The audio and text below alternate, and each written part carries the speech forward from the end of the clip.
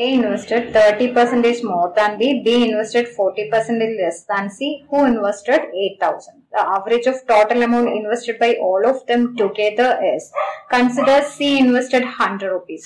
But here it is given as 8,000. That is, this 100 part is equal to 8,000 means 1 part is equal to 100 into 80 is 8,000. 1 part is 80. Now B invested 40% less than C means 40 less than 100 is 60. Now A invested 30% more than B. 10% of 60 is 6. So 30% is 6 into 3, 18. So 60 plus 18 is 78. Now average means 78 plus 60, 138. 138 plus 100 is equal to 238. 238 by 3. There are 3 people. Now this is 238 part. So 1 part is 80 means 230 into 80. This is equal to 8 into 8, 64.